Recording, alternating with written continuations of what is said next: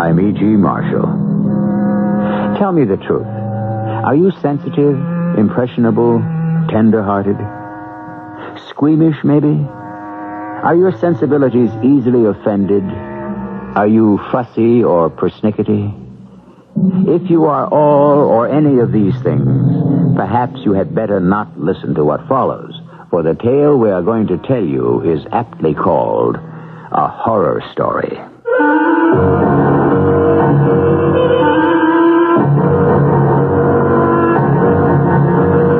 Our mystery drama, A Horror Story, was written especially for the Mystery Theater by Elspeth Eric and stars Robert Dryden.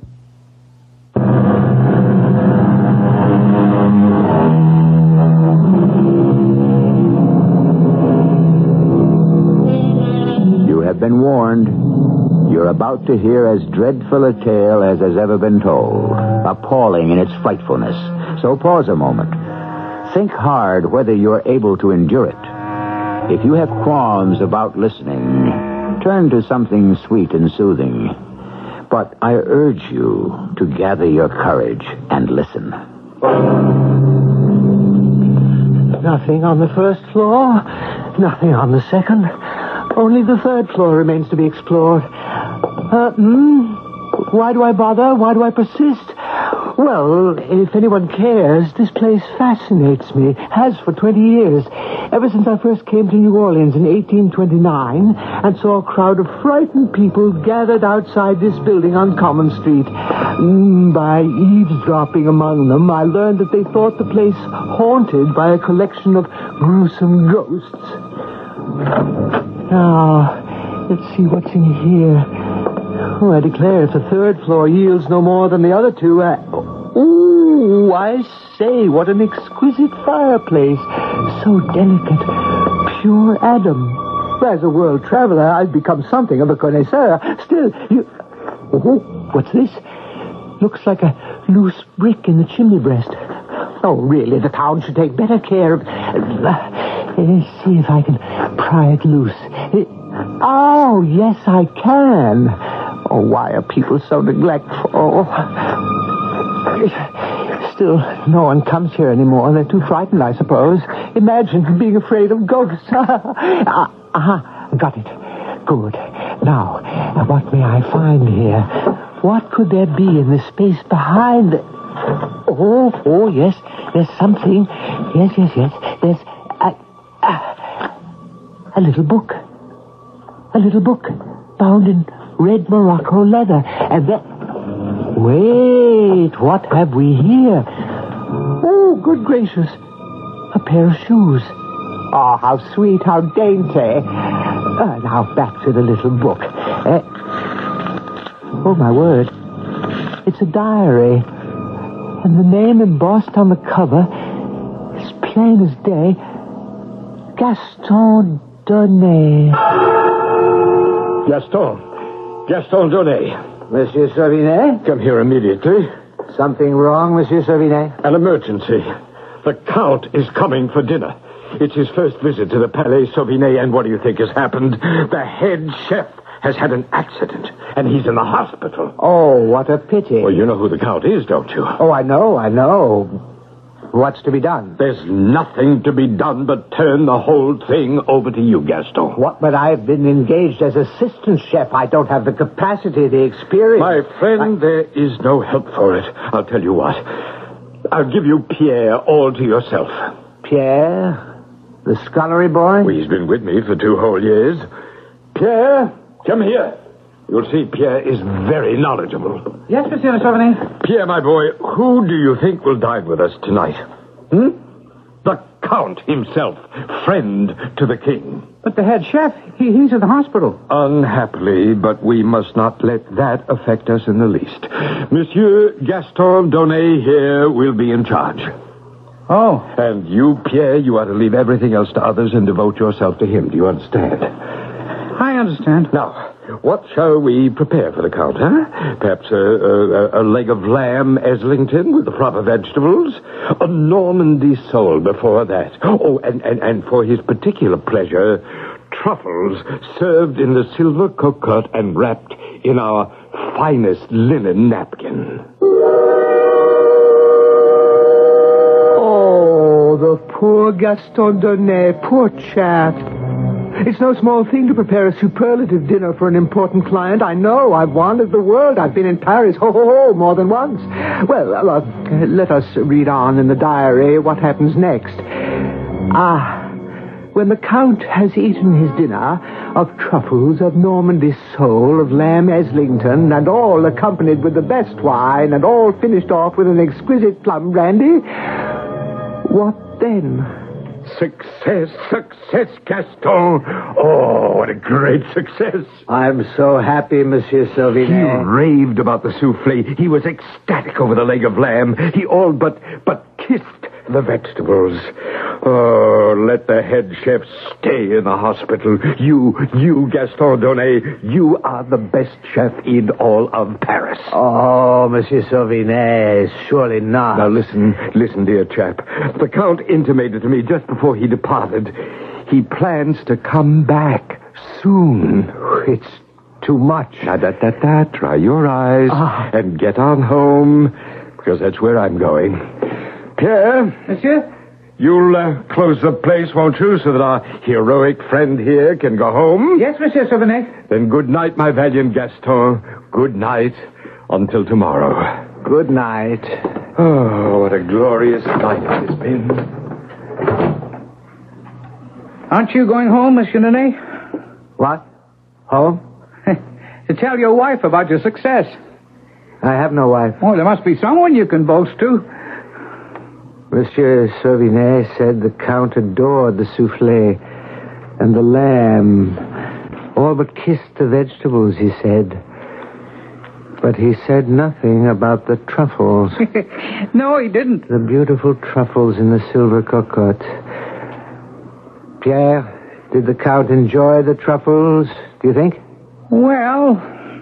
If so, why didn't Monsieur Sauvinet mention it? Well, they were a little overcooked. Overcooked? You said overcooked? I heard the Count remark to his lady friend that they were slightly overdone. After all, they require only 7 to 8 minutes in the oven, and yours were in there for 10. That's not so. That's not so. Oh, yes, I noticed. At least 10 minutes. Why, you dirty little beggar. Why, keep away from me. Keep away from me. That knife. No, the knife. Put down the knife. Filth. Filth. Oh, you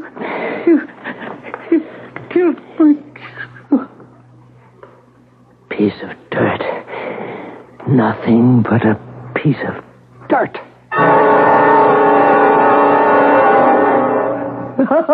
Absolutely incredible. Fantastic. Oh, my, I'm not at all sure I should let you hear this part. It's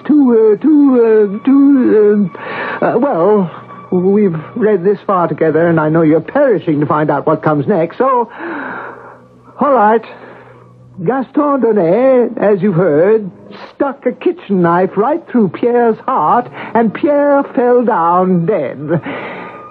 Then Gaston, appalled at what he'd done, dragged the boy's body into the little cuisine, and there he...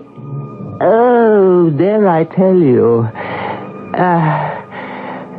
There, he removed Pierre's clothes and burned them in the small fireplace ordinarily used to incinerate discarded skin and feathers and other rubbish. Then he... Oh, this is fantastic. He dissected and dismembered the body and removed every last bit of flesh. And then... really, this part is superb. He prepared the flesh in any number of ways. Marinated, stuffed, gratinade, minced, pickled, smoked. Oh, you do have to admire the man's ingenuity. Oh, say you do. Then the following day, there was such an outcry in the kitchen. Where is he? Where is that boy? Where is that good-for-nothing boy? Gaston, heaven's name, what's the matter? Stupid upstart. Pierre never showed up, Monsieur Sauvinet. I've waited all morning. I've searched the place. No sign of him. No word from him. Nothing. Gaston, calm yourself. What am I to do without a scullery boy? I shall find you a scullery boy. Within the hour, you shall have a scullery boy, and a good one, too, because you know what? The Count is repeating his visit. The Count? Yes, he's enamored of your cooking. Who knows? One day he might invite the king to be his guest. Would he come? Who knows? Now, what shall we serve the Count tonight, huh? Monsieur Sauvinet, is it true that the Count did not appreciate my truffles? I heard something to the effect. Oh, that was nothing. A trifle overcooked, he said, but it was nothing. Now, for this evening, first, some scampi, perhaps? Leave the menu to me, monsieur. I shall prepare something incomparable, something new. You don't want to tell me what you have in mind. I want to work from my own inspiration, my own invention. I want it to be a surprise. Oh, I don't have to tell you, do I? That evening's repast was a mad success, a wild triumph, start to finish. Such fragrance, freshness, such combinations of flavors, 8 courses, and each one better than the last. The Count and his dinner guests agreed to a man that never in their gastronomic lives had they enjoyed such a repast, and they sent a great storm of compliments to the genius chef. Oh, isn't it marvelous? Isn't it divine? For, of course, you know what they had eaten with such gusto. Oh, my dear Gaston, let me kiss you. Both cheeks. Oh, I kiss your hands. The Count and his friends enjoyed their dinner? Enjoyed. They were rapturous, Gaston. They were ecstatic. They were beside themselves. Ah, I'm so glad. And the new scullery boy, Francois, he served you well? Well enough. Francois is a good boy, but you need no one but yourself and your incomparable talent. Ah, you're very kind. Gaston, I cannot keep a secret. I must tell you. What secret is that? The Count is coming back. Oh? And this time, tomorrow or the night after, but certainly within the week, he hopes to bring a guest, a solitary guest. A lady? Oh, I think not. A gentleman, a high-born gentleman, the most noble gentleman of them all. What you mean? A royal gentleman, Gaston. Him? Of course, he will come disguised. It wouldn't do. Oh, no, of course not. No. And the Count wants you to prepare for this noble, this royal gentleman the same dinner you prepared tonight. The same? The very same. Oh, my reputation is made. Just wait till everyone hears.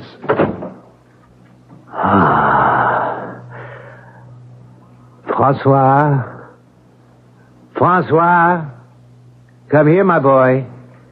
Oh, and bring the large mallet with you.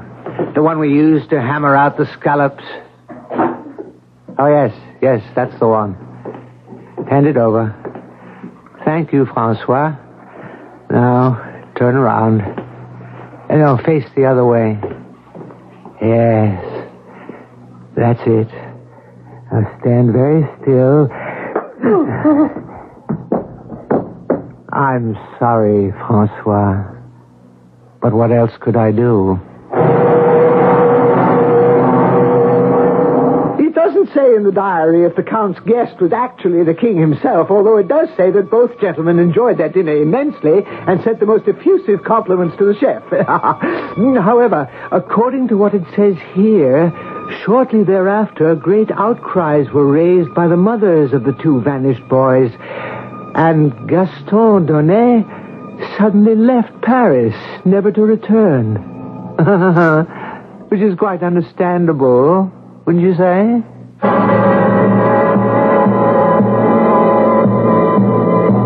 Ready to continue? Be very sure, won't you? Because there's more to come. And if your heart stops or your hair turns white, don't blame me. I warned you, didn't I? Yes, I did. I told you from the very beginning, this is a horror story.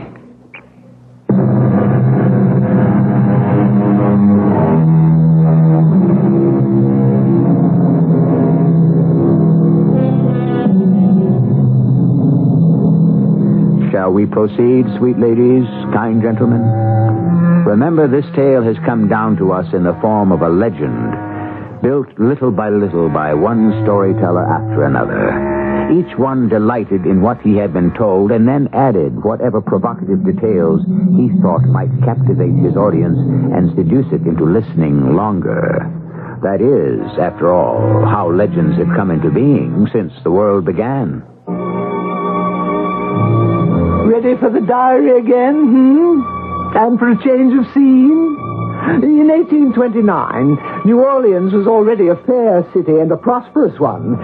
A proud and stylish and extremely forceful man, Mr. Poncet, was the leading citizen of New Orleans. And into his office one day stepped a sturdy, aggressive man who looked to be about, 50 years of age. Mr. Poncet, I believe. The same, sir. And whom do I have the pleasure of addressing? My name is Ferraud, sir. Lucien Ferraud. A stranger to New Orleans? Well, not completely, sir. I have been plying my trade for some months. And your trade is? I am a shoemaker. You mend shoes, do you? No, I do not mend shoes, Mr. Poncet. I make shoes by hand. I cut every piece of leather. I sew every stitch with these two hands. I see. Well, now, what can I do for you, Mr. Ferraud? Everyone tells me you are the most influential man in New Orleans. I want to buy that building on Common Street. Which one do you have your eye on? The one with 3 stories, 6 chimneys. It's the only one vacant at present. And you want to move your shoemaking enterprise into that building? I do, sir. Isn't it a bit large? 3 floors? 1 floor. The first one will suffice for my workroom. The 3rd floor, that will be my home. I have walked through it. The light is wonderful. And the exquisite fireplaces in every room. But do you need so many rooms, a man living alone? Nah, but I shall not be living alone. I got married yesterday. Did you now? Well, that's splendid. Congratulations. As soon as Camille said yes, I made up my mind that the building on Common Street must be mine. You're married? Alas, I am a widower. But my beloved wife blessed me with a daughter, my angelic Monique, who is more precious to me than all the world's treasure. Of course. How old is Monique? 17 in a few months. Soon she will make her debut. Oh, how splendid. It will be splendid, I promise you that, sir. I'm willing to spend half of all I've got to see that she's introduced to society in the grand style. Perhaps when she has chosen her gown and had it made, perhaps you would come to me for the shoes. Perhaps I shall. By the way, Ferraud, what do you propose to do with the 2nd floor? You'll have your little shop on the 1st, you'll have your living quarters on the 3rd, but what about the 2nd? What'll you do with that? Oh, I'll find a use for it. Things are settling down. Quite a prosaic little diary, after all. There are lots of mundane details I won't bother to pass on to you, all about Ferraud fixing up the top floor, this very floor which I stand on now, and moving in with his rather colorless wife, Camille. Grandiose claims of how his shoemaking industry flourished. A lot of petty boasting that you wouldn't be interested in. But now... yes. Here it starts to get interesting again.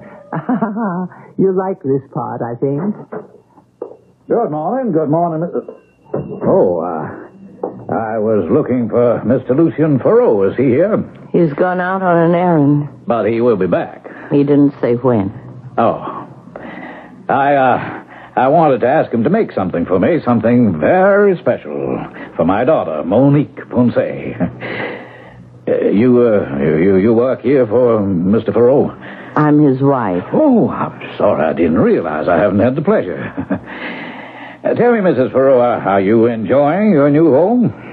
It's very nice. Your husband's fame is spreading, you know, all over New Orleans. So he tells me. Everyone says his slippers are the softest, the most pliable, so flexible. The ladies who worn them say they can dance all night and on into the morning. So I've heard. I'll tell you why I'm here, Mrs. Farrow. I wanted to order a pair of his wonderful slippers for my daughter, Monique. Look here, I brought a swatch of the material her dress is to be made from. My daughter has dark hair and dark eyes. Well, you can see. This is the material. Damask, isn't it? I believe that is what they call it. White damask, with just the faintest little thread of gold running through it. Beautiful. Beautiful. Now, if your husband can make shoes to match, will he be back soon, do you think? I've got no way of knowing. He never tells me anything. Oh, well, I'll wait a bit. Suit yourself. Tell me, your husband has rented out the second floor, hasn't he? Yes, he has. To a restaurateur, I believe. A private dining salon, they say. So they say. Small, but elegant. So I've heard. Oh, forgive me, Mrs. Farrow, but you talk as though you'd never seen it. I never have. Well, I am surprised. Your husband makes an excellent investment, and you don't even care to see it? Oh, I care. It's grown famous all over New Orleans. The cuisine, everyone raves about it. So he tells me. But you have never dined there. Oh, no. Here's my husband now. Ah, Mr. Ponce. Well, glad to see you, Mr. Farrow. Mr. Ponce wants to order a pair of slippers. Oh, fine. For Monique, for my daughter. I showed your wife the material her dress is being made from. You see, this is a small swatch. Very nice. I can get more if you'd care to make the slippers to match exactly. No, that wouldn't do at all. Well, I simply thought... I have my own materials. Well, if you insist. I do insist. My materials are 1,000 times more pliant than this damask. Oh, whatever you say, Farrow. Well, good day, Mrs. Farrow. Good day.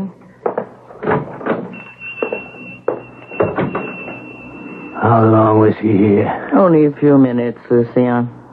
That's all. We chose to wait for you. What did you two talk about? Oh, your success for the most part. He mentioned the restaurant on the second floor. He asked if I'd ever dined there. He asked you that? Of course, I said I hadn't. I said I'd never even set foot in the place. Why can't I see it, Lucien? Because I say you can't. But why can't I? I'd like to so much, Lucien. I've already told you why you can't. Because you say I can't. Precisely. I see. But I'd certainly like to. I hesitate to tell you what the next few pages of the diary hold. Oh, I don't think I can read on. Yet I must, if we're ever to finish this macabre tale. So I'll just tell you straight out. The secret material Farrow used for his extraordinary slippers was human skin. There, I've said it. And the source of his supply was the slave market. Oh, my word, what a really terrible fellow he was. Yet you do have to admire his enterprise and his courage in setting it all down here. You do have to respect that, don't you?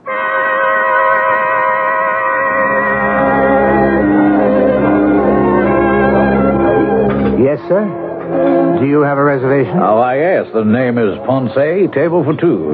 May I show you to your table, Mr. Ponce? I suppose you might as well, but keep an eye out for my daughter, will you?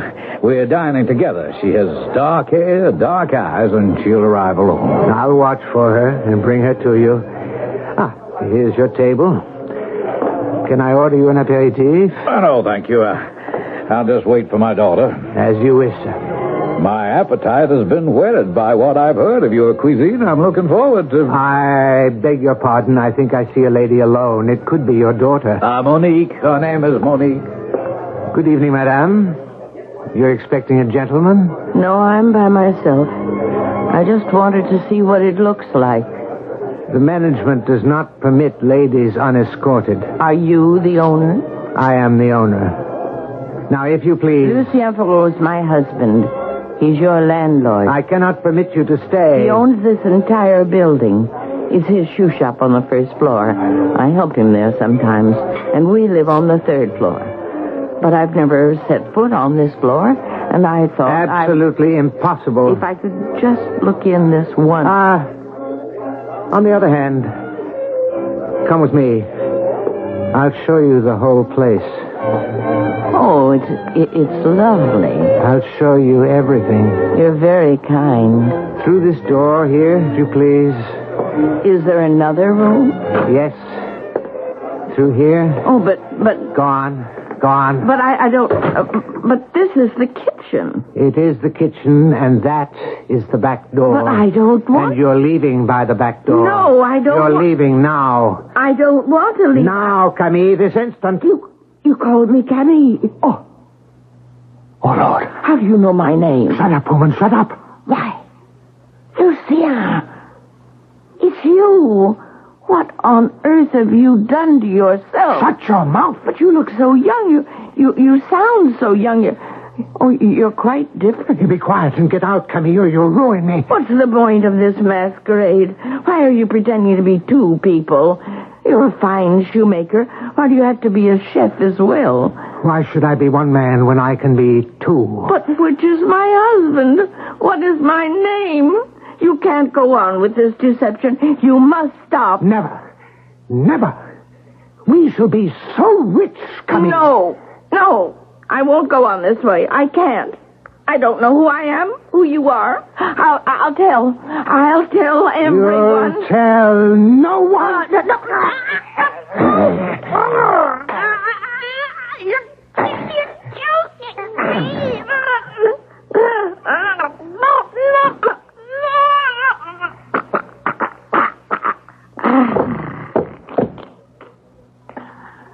Oh, Camille. Poor Camille. Why did you do it? Why did you come here just when everything was going so well?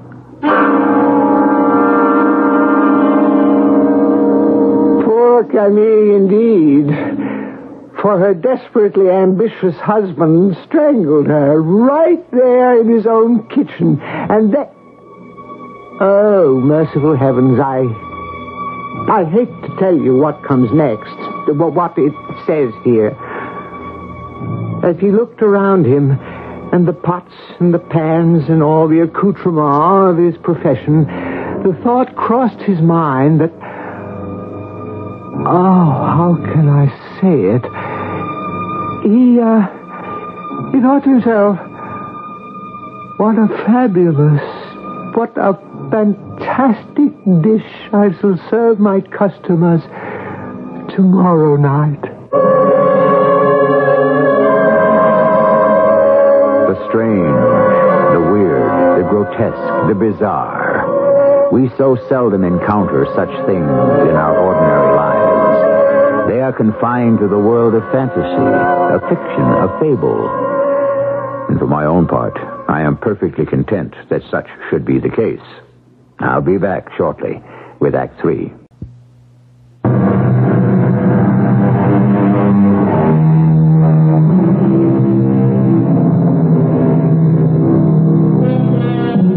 Back to our legend, which was invented to curdle your blood and freeze the marrow in your bones.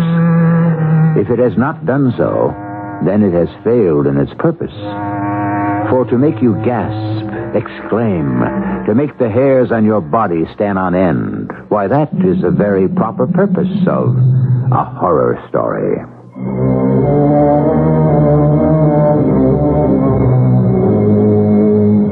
I'm feeling better now. Able to read on, I think. There's a passage here that reveals what you must already have guessed. The proprietor of the restaurant on the second floor was not only Lucien Ferraud, he was likewise Gaston Donnet from Paris. Oh, dear me, how things are turned around in this world. It's enough to make one's head spin. Well, anyway, the diary goes on quite calmly for a while, and then... Ah, Mr. Ferraud. Mr. Ponce, welcome to my little shop. You're looking extremely well. Oh, thank you. I never felt better. And your charming wife, is she doing well? Satisfactorily, thank you. I'm sorry not to see her. She's elsewhere. You know, it was to your wife that I first showed the little swatch of damask. She admired it so much. And I told her about Monique's debut. She seemed most interested. Yes, I'm sure she was. Oh, yes, we had nice little chat. We spoke of your tenant. My tenant? The man to whom you let the second floor. Oh, yes. And the restaurant that he opened.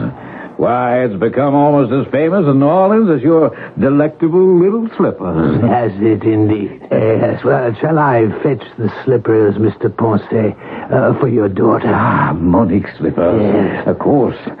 That's what I came for. I have them right here. Here. Here they are. Oh, Mr. Ferraud. Oh, my friend. You like them? Like them? I have no words to convey what I feel. How white they are. How pure and white. Yes. Oh, they are like jewels. Royal jewels. I call them my masterpiece. Has your wife seen them? Emmy? No. I haven't shown them to her. It'd be so nice if she were to come in right now. That is unlikely. Before I take them home? You might have a long wait. Yes, you're right. I must take them home and show them to Monique. God bless you, Ferraud, and give you continued success. Have you guessed it? Has your clever little mind penetrated the secret of Lucien Ferraud's latest adventure? Have you succeeded in following the intricacies of his criminality? If so, I don't have to tell you that the soft and subtle slippers which Mr. Ponce carried home in triumph were made of the white, young skin of Camille Ferraud.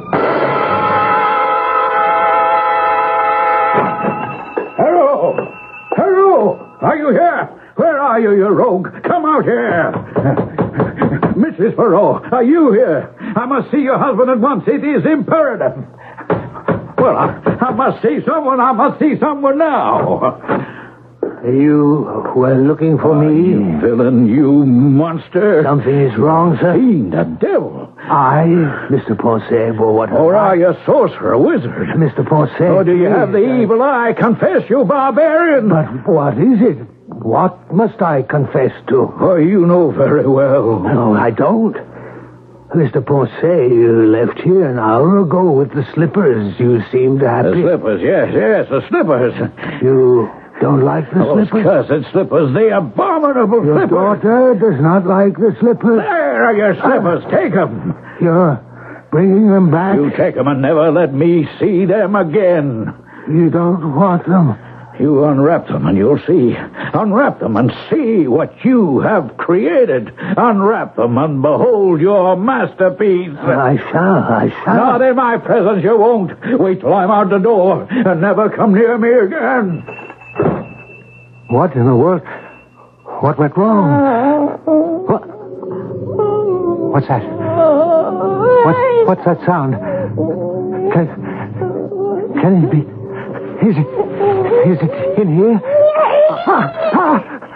My slippers! My beautiful white slippers! What's got into them? What are you saying? Are you mad? Wait! Mister, come back! Stay still! Where are you going? What's got into you? No! Don't touch me! Not me! Not me! Stay away from me! I'll go upstairs. They're following me. Maybe if I can get to my own floor, my own place. One more floor. To the top. I'll hide. Yes. I'll hide. I'll hide here. Fire! They're here! They got in! They're coming at me! They're on me! They're crawling up my back! My hair! On my face! No! They're sliding down my back! Good Lord! No! Heavenly Father, they're on my diary! No one must ever see my diary! No one will never know what I have done! If anyone is to know... No! Heaven forbid! Where can I hide it so that... Yes. I'll hide it here behind this brick in the chimney. Yes. Here. Behind this brick. No one will ever find it. Now. As if we've got the brick. Oh, Lord! The slippers have skittered into the chimney. They're sitting on top of the diary. At any rate, they're not chasing me. Put back the brick now. A piece. A little piece. Yes. Quiet. No noise. All quiet now. It's all very quiet. Camille, where are you? Where have you gone, Camille? And Francois and Pierre. The police. They're here to get me. They're going to arrest me. But what have I done? I haven't done anything. Just tried to make a living. Had a little success. And I'm innocent. I'm innocent.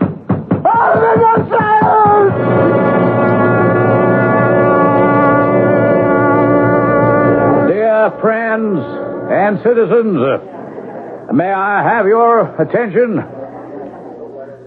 I know you expect from me some explanation of what was found in the place on Common Street a few weeks back.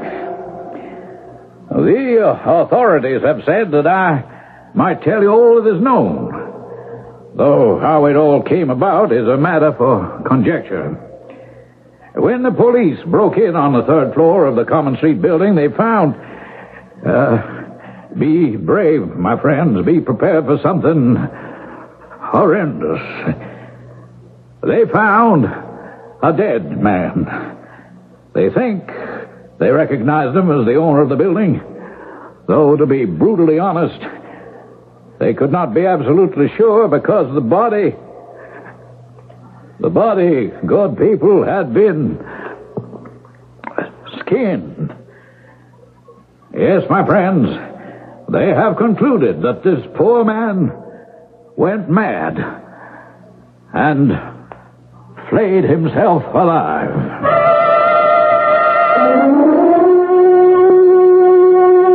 I know what you're saying to yourself. Yes, I do. You're saying, how could he read all that last part in the diary? How could anybody have written it down with the slippers carrying on like that? It's impossible. Well, you're right. The reason I know what happened is that I am Gaston Donnet, later Lucien Ferraud. That is to say, I am his astral, his etherical body, vulgarly called a ghost. So I know all about it. Oh, and that banging at the door that poor Donnet Ferraud thought was the police? No, not so. It was two ordinary men who knocked. One wanted to buy the restaurant for an astronomical sum. The other had come all the way from Paris. A certain wealthy count had died and left a quantity of money to Gaston Donnet in memory of a marvelous meal he had cooked for the count some years before. All that work for nothing. Where did I go wrong? Where?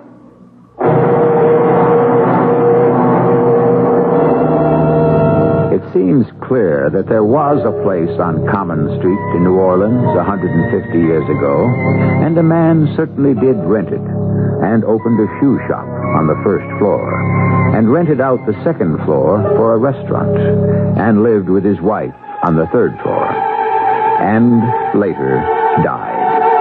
And no doubt there was something strange about the man. But those are all the verifiable facts we have. As for the rest, well, you know how people talk. And as they talk, legends are born. And legends grow.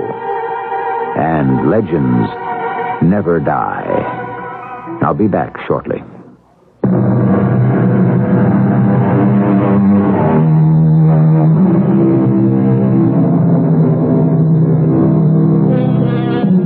The horror story in modern literature started with The Castle of Otranto, written by Horace Walpole, quickly followed by The Mysteries of Udolpho by Anne Radcliffe. Honoré Balzac took up the form and improved on it in France. Bulwer Lytton rivaled him in England.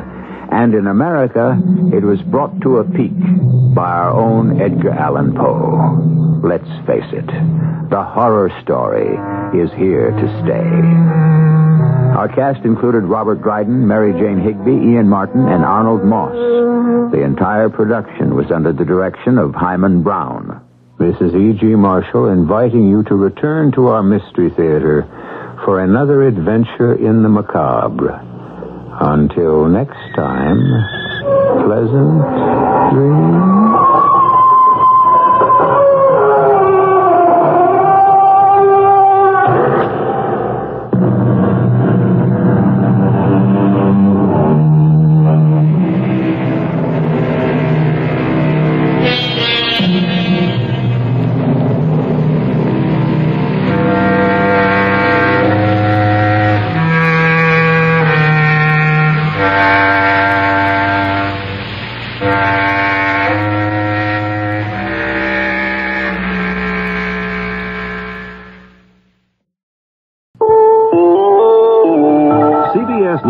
Secretary of State Vance continues his trip to the Middle East, trying to find a way to resolve the problems holding up a peace treaty between Israel and Egypt.